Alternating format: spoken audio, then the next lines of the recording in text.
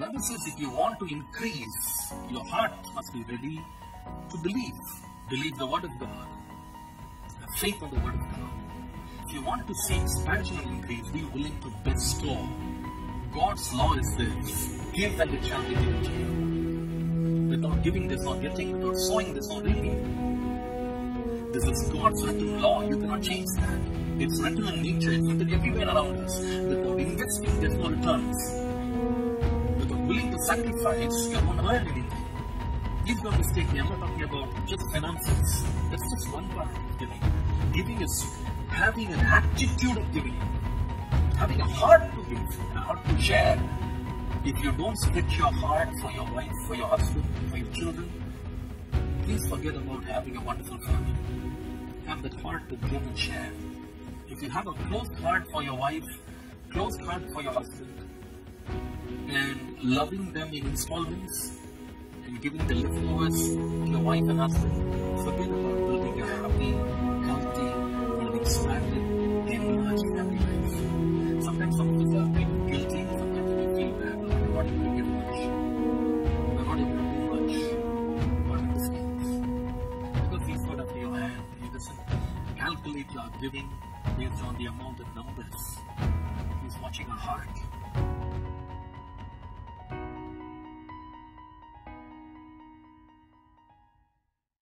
So, last night we were talking about how God enlarges us to believe. That's what we started last night. He enlarges our hearts to believe. I'm going to take you further today. God enlarges our heart, number 2, to bestow, to give. God enlarges our heart to bestow. Psalm 126 verse 5 and 6. Those who sow in tears shall reap in joy, and he who continually goes forth weeping, bearing seed for sowing, shall doubtless come again with rejoicing, bringing his sheaves with him. It's another beautiful verse talking about the secret of expansion and enlargement, secret of increase. The Bible says if you want to increase, your heart must be ready to believe. Believe the word of God. Have faith on the word of God. Number 2, if you want to see expansion and increase, be willing to bestow. Bestow. Be willing to give. A good farmer knows that the harvest that he has received and the seeds that the grains that he is gathering and bundling it up and taking it to his house, he knows very well, in order to see an increase, an expansion in his endeavor, he has to set aside a huge sum of the grains to put it back into the field. If he's not willing to give for sowing, he can forget about increasing. The moment a farmer thinks what he has got, what he has received is for himself, and is only mindful of how to spend it, eat it, consume it, he is on a downward trail. He doesn't grow. But the moment he has the heart to give away, the heart to bestow, he is lining himself up for expansion.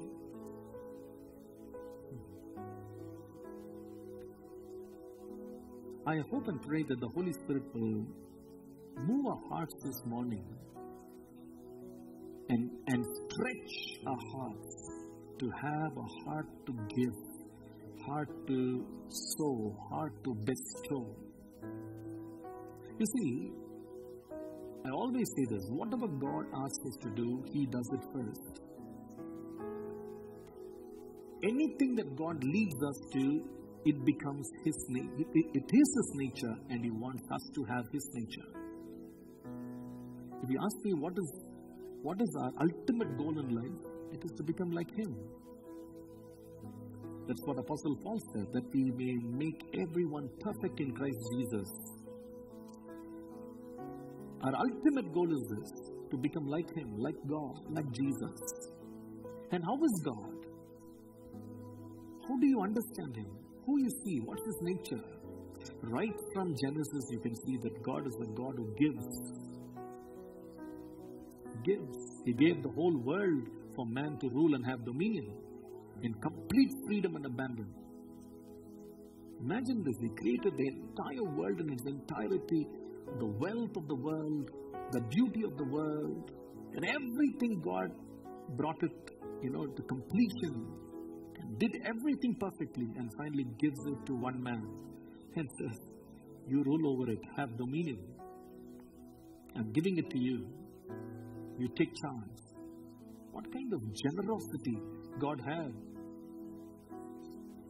to give a man who never had any experience, who was not there when this was coming into fruition, when he did not see creation. God would make him as the last person, last object in creation, and then finally give everything away to him and say, you have dominion, you rule. Because he had a heart to give. Heart to give away. Genesis 3:17, the man himself declares to the Lord, he said, the woman you gave me. He knew well. He didn't get it. God gave him. He didn't earn it. God gave him. New Testament, the truth is again reiterated. John 3:16. For God so loved the world that He gave His only begotten Son. Matthew 20:27-28, in the words of Jesus Himself, who said, whosoever desires to be first among you, let him be your slave. Just as the Son of Man did not come to be served, but to serve and to give His life as a ransom for many. Give His life. That's the nature of God. Giving is God's nature. James 1:5. If any of you lacks in wisdom, let him ask God, who gives to all liberally and without reproach. He's a liberal giver. John 1:17. So beautiful. Every good gift and every perfect gift is from above and comes down from the Father of lights, with whom there is no variation or shadow of turning. If you read in the book of Ecclesiastes, it says He makes the rain come upon the righteous and the unrighteous. He gives to every living thing. He sustains everything in the world by His generosity. He gives it away. Giving is the nature of God. It's God's nature. Write it down. Giving is God's nature. Number 2, giving is a sign of godliness.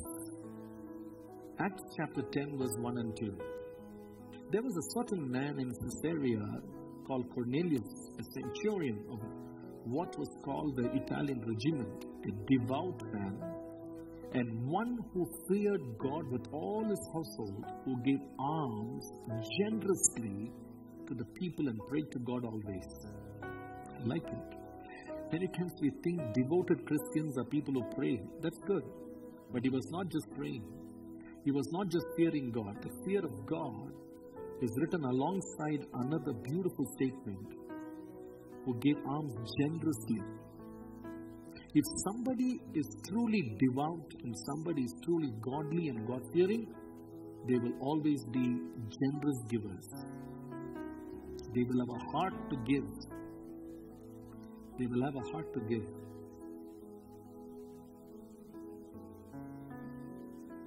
You want to expand your life and enlarge your boundaries. God's law is this: give and it shall be given to you. Without giving, there's no getting. Without sowing, there's no reaping. This is God's written law. You cannot change that. It's written in nature. It's written everywhere around us. Without investing, there's no returns. Without willing to sacrifice, you don't earn anything. Please don't mistake me. I'm not talking about just finances. That's just one part of giving.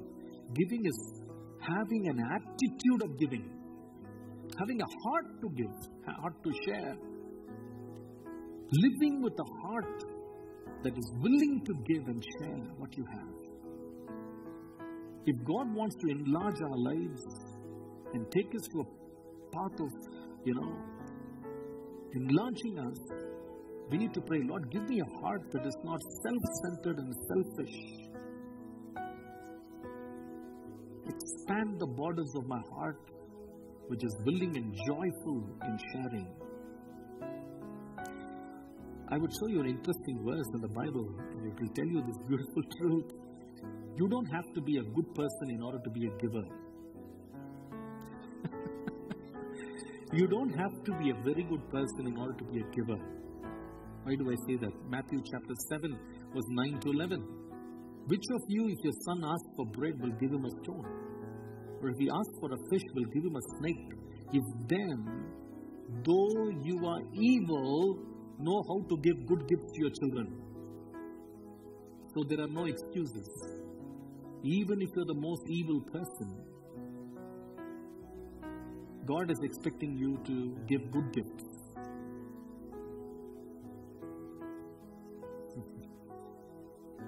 If an evil person will have a heart to give good gifts, how much more a godly person will be joyful in giving and sharing. You see, any relationship, any enterprise thrives on giving. Ephesians chapter 5, verse 28 to 29, I'll give you an example. How Jesus stands as an example for husbands. He says in the same way husbands are to love their wives as their own bodies. He who loves his wife loves himself. For no one ever hates his own flesh, but provides and cares for it, just as Christ does for the church. If you want your relationships to enlarge, expand, grow and increase, there's no other choice but to give more. If you don't stretch your heart for your wife, for your husband, for your children, please forget about having a wonderful family. Have that heart to give and share.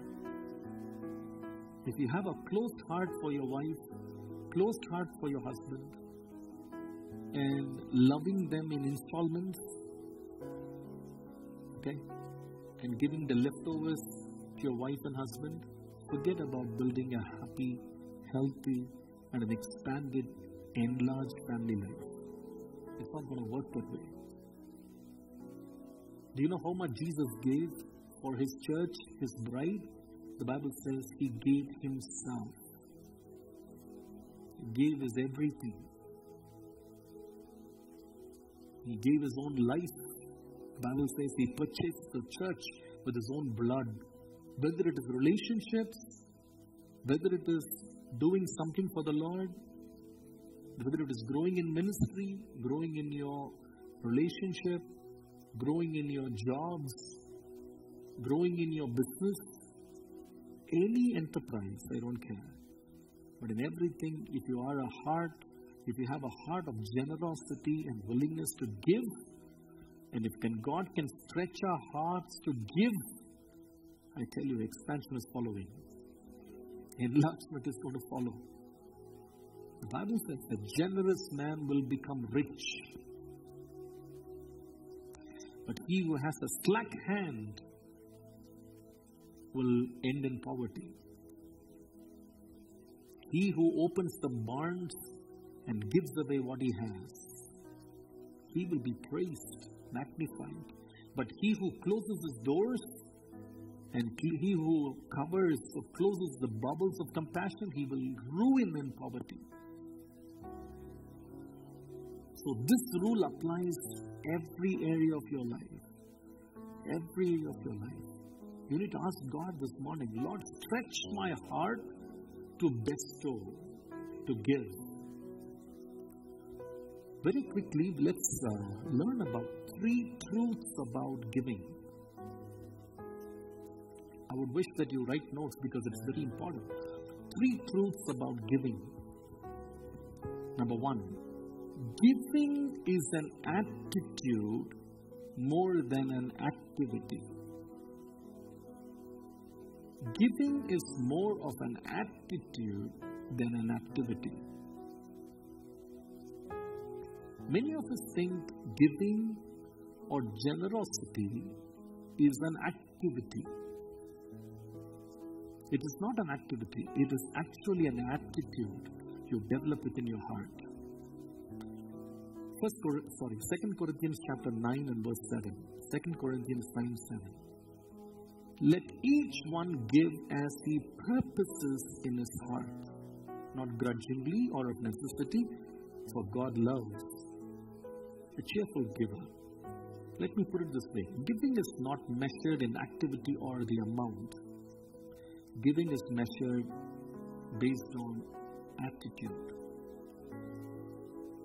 For us, giving is immediately brings up numbers in our mind. For us, giving abhinone, how much? Am I right? Immediately we only think on numbers. What are the numbers now? How much should I give? How much did he give? How much did she give? But with God, giving is not about numbers. Giving is basically an attitude. That is why God doesn't bother how much you gave. God is bothered about how you gave.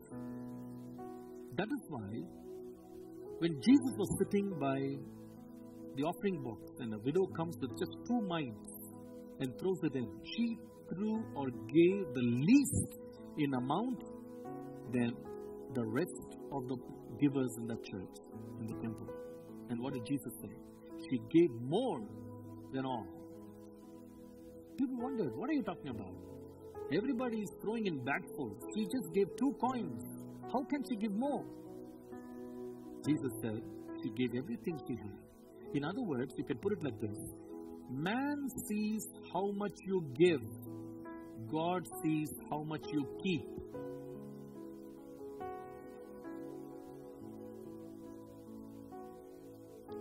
Man sees how much you give. God sees how much you keep.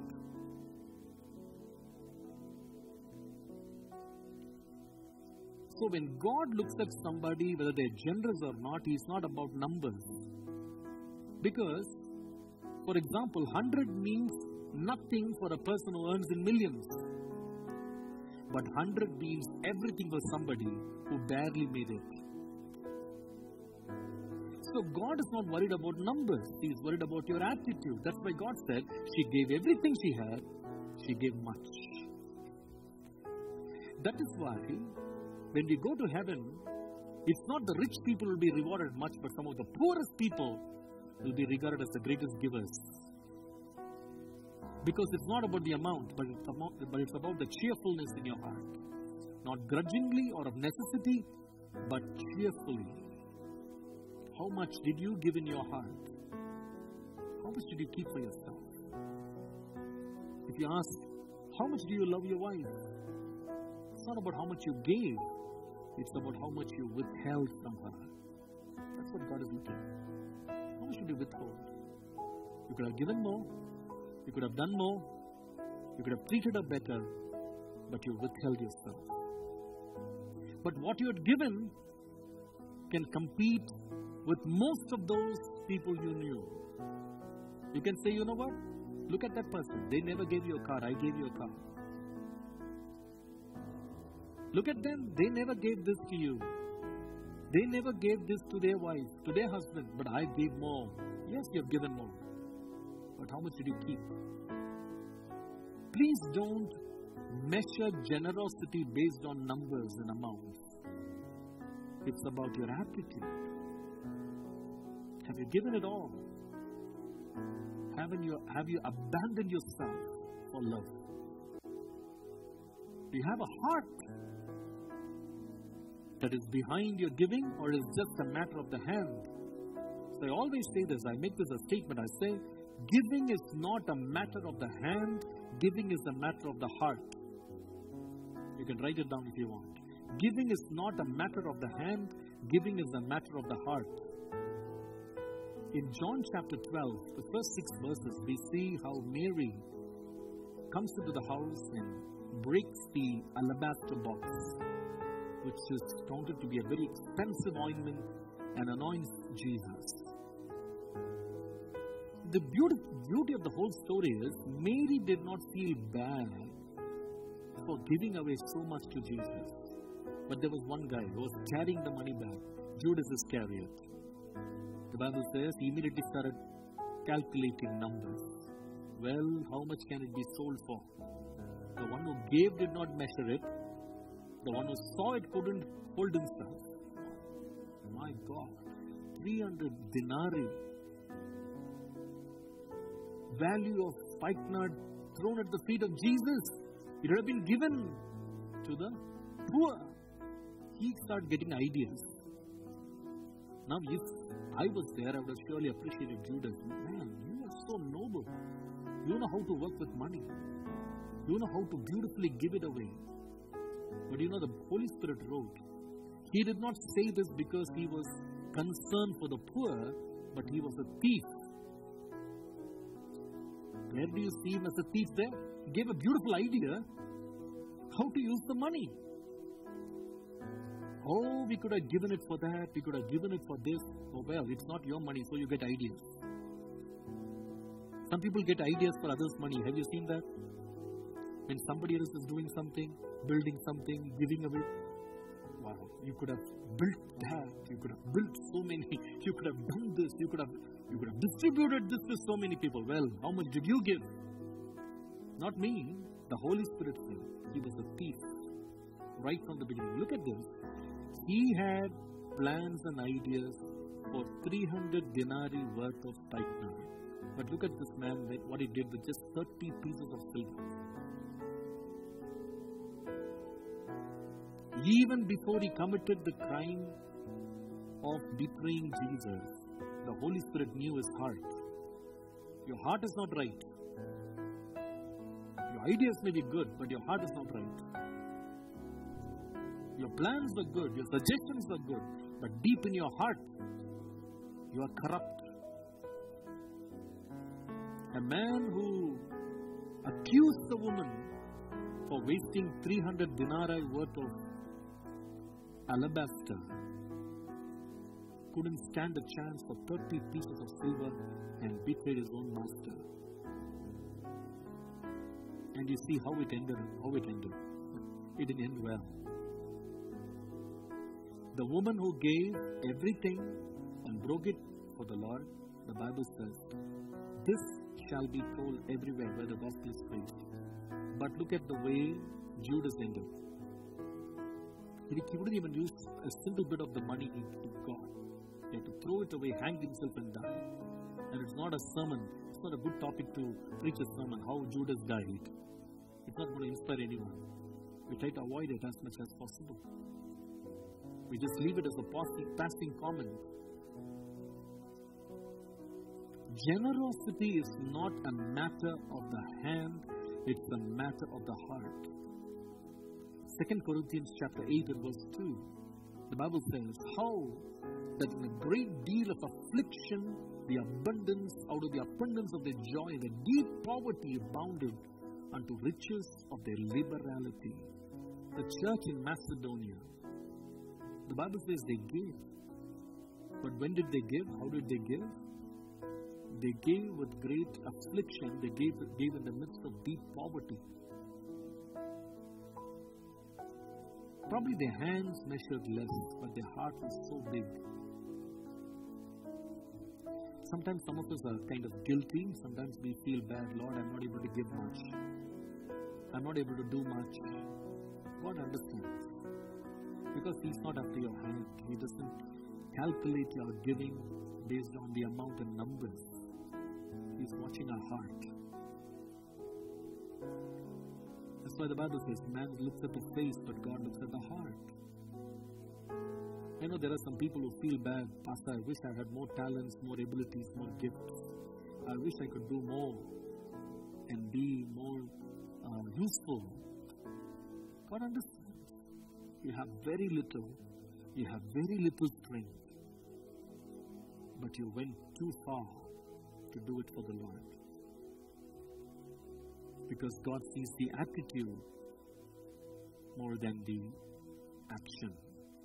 1 Chronicles 29:9. 1 Chronicles 29:9. This truth has been there in the Bible all along.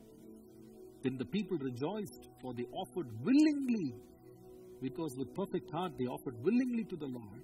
And David the king also rejoiced with great joy. Willingness. Exodus chapter 35 verse 21. And they came everyone whose heart stirred him up, and everyone whom his spirit made willing, and they brought the Lord's offering to the work of the tabernacle, for all the service and for the holy garments. How did they bring it? Not out of abundance. They did not have a job. All they had was what they plundered from the Egyptians. They lived without a salary. All these years, 430 years of slavery. They lived on hand to mouth. But when they left, the Lord made them plunder the Egyptians. But the Bible says, God did not force them, but stirred their hearts. And when their hearts were stirred, they gave willingly. Exodus 36:2. And Moses called Bezaleel and Aholiab, and every wise-hearted man in whose heart the Lord had put wisdom, even everyone whose heart stirred him up to come unto the work to do it. Offerings they gave out of a stirring of the heart. Work they did out of their heart being stirred for the Lord. Their heart was stirred. Exodus 31:6. And behold, I have given him Aholiab, the son of Isamach, the tribe of Dan. And in the hearts of all these the wise-hearted I put wisdom, that they may make all that I have commanded you. It was God stirring not their hands, it was their hearts. Stretch my heart, Lord. Stretch my heart. Stretch my heart to believe your word. Stretch my heart to bestow, to give. Inspire me. Guide my heart. Stretch it. Enlarge the boundaries of my heart to have an attitude to give. An attitude to give. I happened to read the story. It is very inspiring. I think there was a little boy who entered a small ice cream shop in America many years ago. And he was a very poor guy who was wearing very simple, shabby clothes. When he went in, and he looked at the girl in the counter and said, he said, how much is this ice cream sundae? The lady said, well, it would cost you 50 cents. Way back, okay? 50 cents. The boy's eyes just went big. 50 cents. Then he put his hand in his pocket, started counting how many coins he had. Then he looked up to that lady again and said, ma'am, I don't think I can afford the ice cream sundae. Can you give me a scoop of vanilla ice cream instead? The lady despised him, disregarded him, and just put a scoop of vanilla ice cream, in a cup and made him to sit in the table to have it. The boy was enjoying it. And he tried calling her many times for something, but she would never respond because he was looking so shabby and poor. And then finally she brought the bill, handed it to him and said, pay up. He said, oh sure. She went back to the counter and the boy pulled out the coins, put it on the table. And then he went away. The lady went there, and what she saw there shocked her to the core. The boy had put 20 cents for the vanilla ice cream and then put 30 cents and wrote on the bill, have a nice day.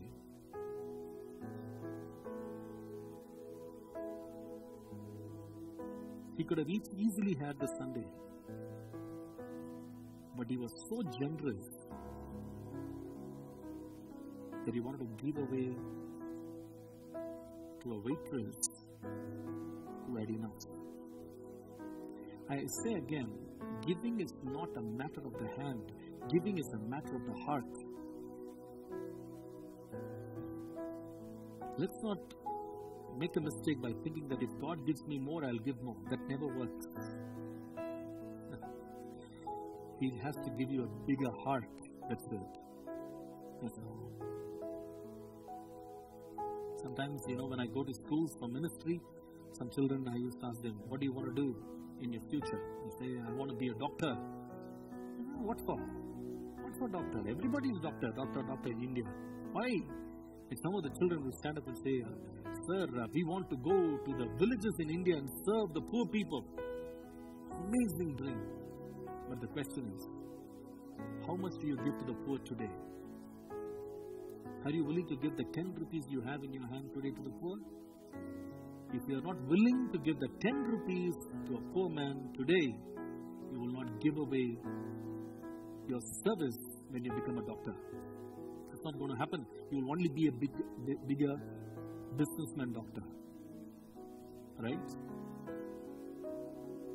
Because if you are not willing to give what is little in your hand, if your attitude is not giving, the action will never follow.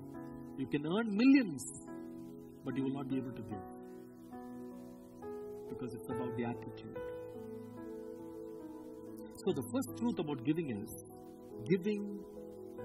is an attitude. Number 2, write it down please. Giving is acknowledged by God. Giving is acknowledged by God. In other words, appreciated by God. Acts 20 and verse 35. Acts 20:35. I've shown you in every way by laboring like this that you must support the weak and remember the words of the Lord Jesus that He said, it's more blessed to give than to receive. If I ask you what is blessed, if you want to come and share a witness, God blessed me last month. When you start that statement, what does it mean? Well, I received a lot. I got a hike in my salary. I bought a new house. I acquired a new property. So, we always associate blessing with receiving. But the Bible says that is truly not the highest form of being blessed. Because the highest form of being blessed is not receiving, the highest form of being blessed is giving. So if you ask me, the first quality of blessing is giving. The second quality or the more inferior quality of blessing is actually receiving. It's more blessed to give than to receive. So if you ask me, if you want to pray to the Lord, an elementary level of prayer will be give me more. That's the elementary level of praying. But an advanced level of praying, a more matured level of praying will be like this. Lord, give me more that I can give more. So in other words, it will be like, Lord, bless me so I can become a blessing. How much can I consume? How much can I eat? How much can I save? How much can I buy? How much can I enjoy? There's a limit to what I can have. But there's no limit to how much I can give. Right? How much water can I drink? How much water can I drink? I can drink maybe just half a liter of water by the time the sun ends. But I can serve hundreds and hundreds of liters of water to everybody who I see. There's a limit to what I can have, but there's literally no limit to how much I can give. That is why giving is much more a blessing than receiving. You got it? No matter you live in a 3 BHK or you live in a 10 BHK, I don't care. You can sleep in one bedroom one night. Right? How much you can enjoy is limited. You can have 10 cars in the garage, but you can drive only one. You can have 50 beds in your house, but you can sleep in only one. You can have 50 plates of food, but you can eat with just one spoon. You can't have it all. How much can you use? How much can you spend? How much can you consume? Just because I'm a millionaire, can I wear 10 shirts at the same time? I can't, but I can give away hundreds. I can't wear, but I can give away. That's why the Bible says it's blessed to give and to receive. I wish God will open our eyes to see how much we can be a blessing. That's why I would say focus on being a contributor than a consumer. Write it down. Focus on being a contributor than a consumer. If you focus on being a consumer, you're going to sicken yourself. You'll become sick very soon. Keep consuming more and more and more, it's going to cause health issues. You're going to throw up sometime. You become sick of it. But if you become a contributor, you'll become happy and happy and happy and happy and happy and more happy. There's no end to it. The Bible says the eye is not filled with seeing, the ear is not filled with hearing. You cannot fill it up. There's no joy in that. But there's nothing like giving. It's so joyful. It makes you so happy. How many of you have read this verse somewhere, Many of us mention this verse very often.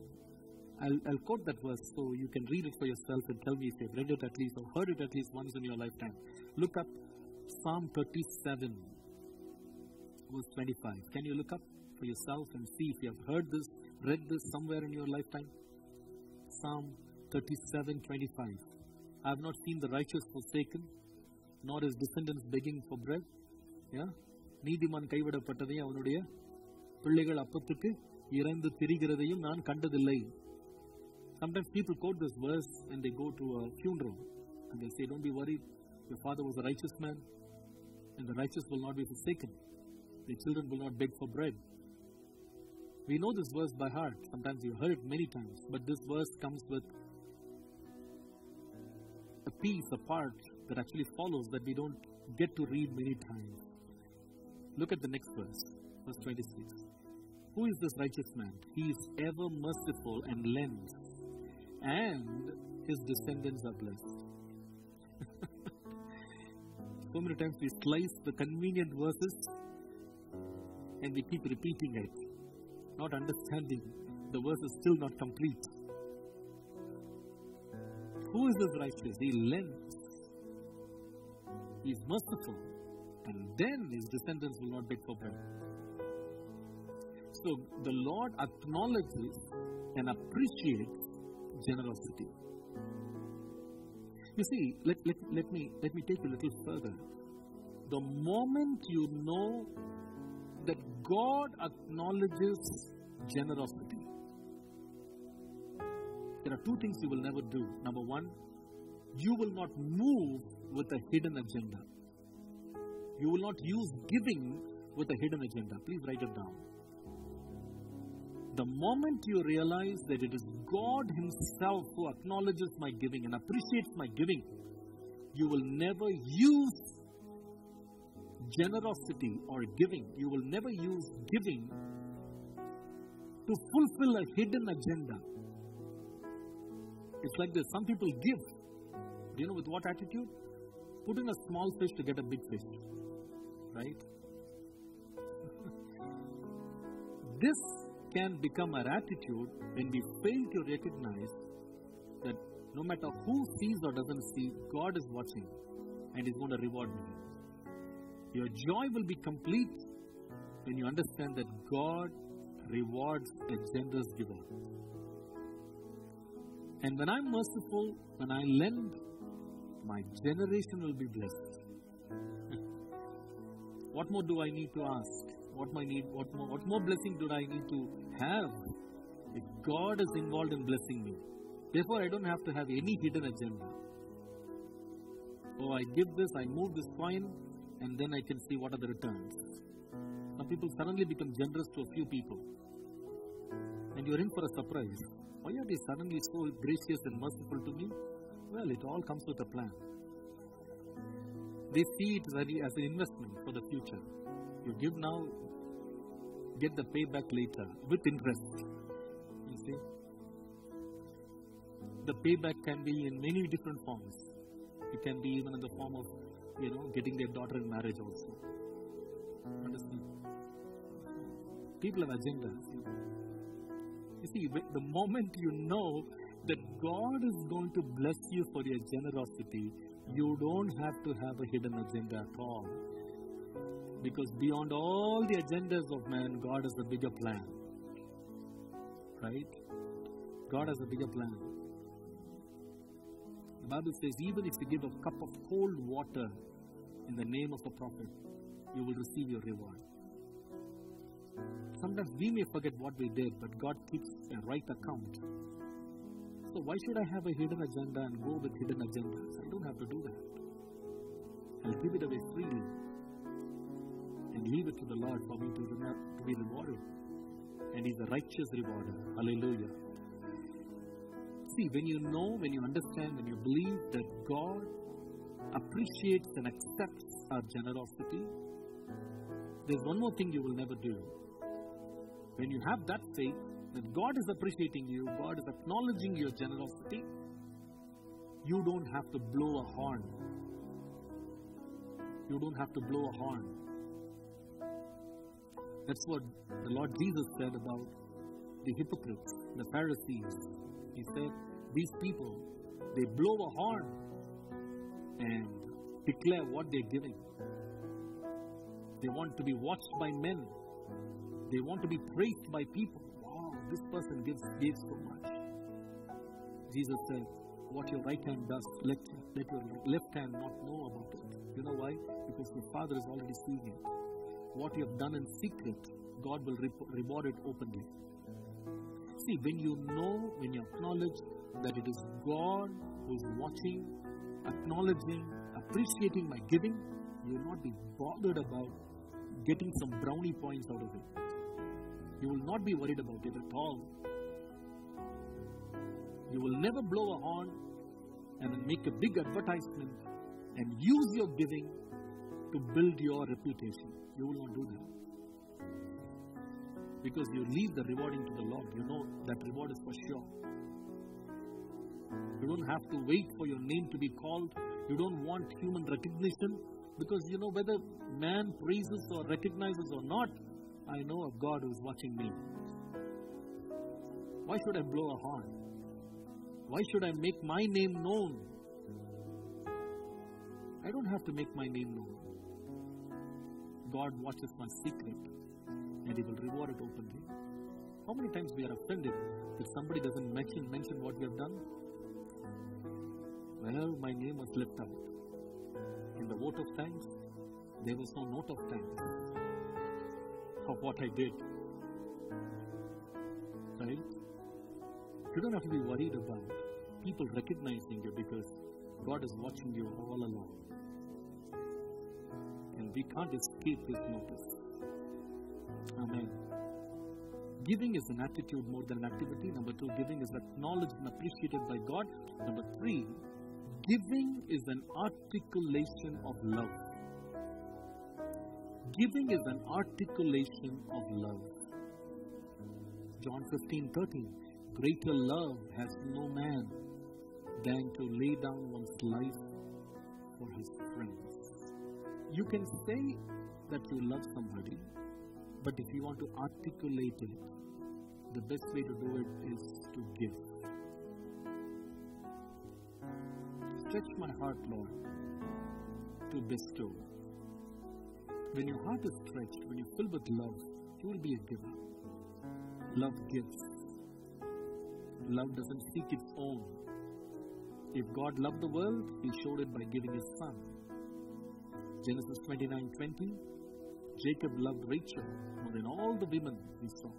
The Bible says, he served 7 years for her, and those looked like few days for him because of love. You see, when you have love for somebody, sacrifice is part of the journey. Sacrifice is part of the journey. If you truly love somebody, you'll be happy to sacrifice because that will become the way of life.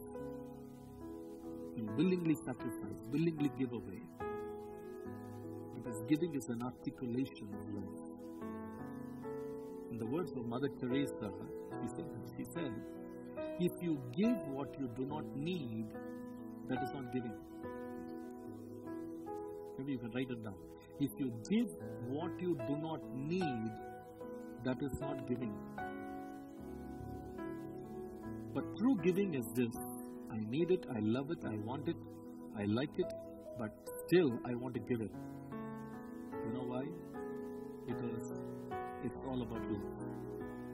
It's all about love. When I love someone, nothing matters better than that person whom I love. You don't give the leftovers, you give what is so close to you, what is so dearest to you, what is so precious to you. You're willing to give it, and you don't even feel hurt about it. If you truly want God to stretch your heart, ask Him to fill it with love. Lord, make me a very loving person. When I love, giving will be easy. When you don't have love, giving will be very difficult. It doesn't matter love in anything. If you love your family, you'll be willing to give. If you love the Lord, you will be willing to give to Him. Your treasure is where your heart is. That is why if you love what you do, you will be willing to give anything. You will be willing to go to any length. Nothing will be too hard for you. Sometimes, I can put it this way. True generosity must hurt you a bit. True generosity must hurt you a bit. You know why? Because you don't give out of convenience. You don't give out of compulsion. You give out of sacrifice. True giving is not giving it out of convenience. True giving is not out of compulsion. True giving is out of sacrifice. And why do you sacrifice? Well, they caught my throat and they said, if you don't give it, we will not leave you alive. That's why I gave. That's not giving. Well, I gave it willingly. I sacrificed my own benefits, my pleasure, so that others can have it. And when you have such a heart, be rest assured, you are going to expand. A closed heart, a stony heart, a heart that doesn't expand for others, is not cut out for expansion.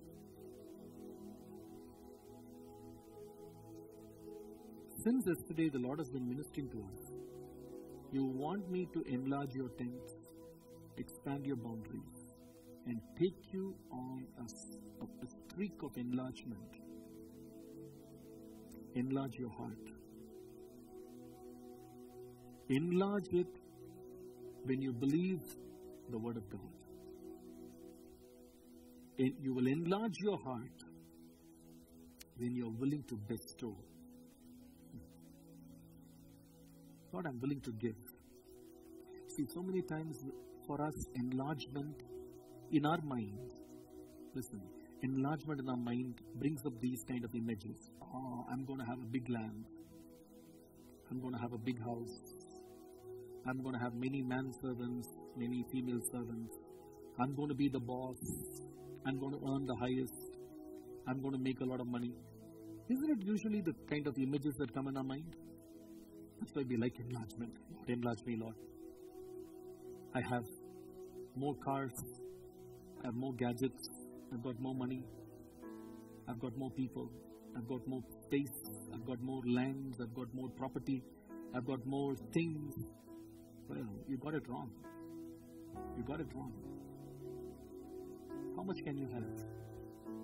How much can you manage? How much can you earn? How much can you save? There was a rich fool Jesus talked about, right? That time, that year, that particular year, his harvest was plenty. And he looked at himself, to his soul, and said, what shall I do? I'll build bigger barns. I will store up the grains. And they told his own soul, don't be worried. Stay at peace, because I have saved a lot of grains for many years. Jesus looked at him and said, you fool, if your life is taken away tonight, whose will it be? All that you've saved. How much can you have? How long can you hold? You can write this question. How much can I have? How long can I hold? You answer it for yourself. How much can I have? How long can I hold? Let's say you've earned the whole world, and you have the whole world and its lands written to your name, registered to your name.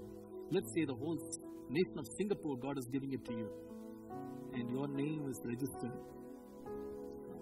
Singapore is registered to your name. Will it be enough? How long can you hold? Are we permanent residents here? Maybe technically, yes. In reality, no. Our life is like a vapor. We are like the grass. So if you look at expansion in terms of how much can I gain, how much can I hold, how much can I earn, how much can I save, how much can I amass, you're making a big mistake. Because true expansion is, how much are you willing to give away? How much are you willing to share? How much are you willing to invest? This is going to be a truly radical change of thinking, radical way of processing it, radical way of, imagining it. I pray the Holy Spirit will do that in our hearts. Lord, expand me, enlarge my boundary, and make me a blessing. Let us pray. Enlarge my heart to bestow. I want to be blessed, Lord, but I want to be blessed to give more,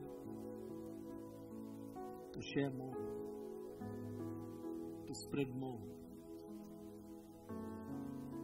Give me a bigger heart, because giving is not about my action, it is about my attitude. Change my attitude, Lord. It doesn't matter how much I give, it's about how I give. Because you don't see the face, you see the heart. You don't see the hand, you see the heart. Numbers are nothing for you. It's all about our attitude. It draws you to us. Help us to understand that you appreciate our cheerful giving. What more can we ask?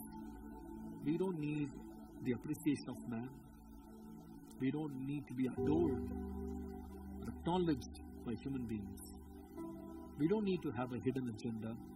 We don't need to blow a horn. Lord,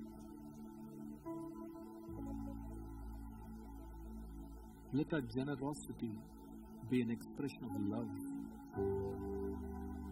Fill our hearts with your love, Holy Spirit. Let our homes, let our lives be filled with more love. Sometimes, we have these complaints coming to us. You're not giving enough time. You're not speaking to me. You're not spending time with me. And sometimes we get irritated. Do you see? I gave 1 hour to you today. I gave you 10 minutes. I gave you this much. I took you there. I spent so much to you. But all of that, keep it aside. Ask yourself a question. Did you give it out of love? Or did you do it because you had to do it? Is it just a regular grind? Or is it out of love? See, we have come to a beautiful place as a family. Maybe one of you, few of you, be going through a rough patch in your family. After it's been like this for all time, for a long time. I've been accused of not giving enough. But I'm trying to prove myself that I've given so much. I just bring up the calculations, I bring up the numbers, but I'm not able to convince. I think numbers don't matter. It's not about the quantity, it's about the quality. See, when love is there in the air, activity doesn't matter. Really doesn't matter. Activity doesn't matter. See, your wife, your husband understands. There were times you started very small, you had very less in hand. You didn't give much, but you are very happy. But today you're giving a lot, you're spending a lot, but still there's something that's lacking. And you are being asked for more and more and more. Please don't misunderstand that you are being asked for more money. It's not about more spending. It's actually about more love. When love is lacking, when it is done as a regiment, you see, no matter how much you give, it will still be lacking. That is why when Jesus wrote to the church at Ephesus, he said, I know your works, I know your patience, I know your labor, I know how much you suffer, but I have one problem with you. You have lost your first love. So, you can be working, laboring, patient, kind and all that without love. It's possible. Let the Holy Spirit touch our hearts this morning and say, Lord, fill my heart with more love. More love.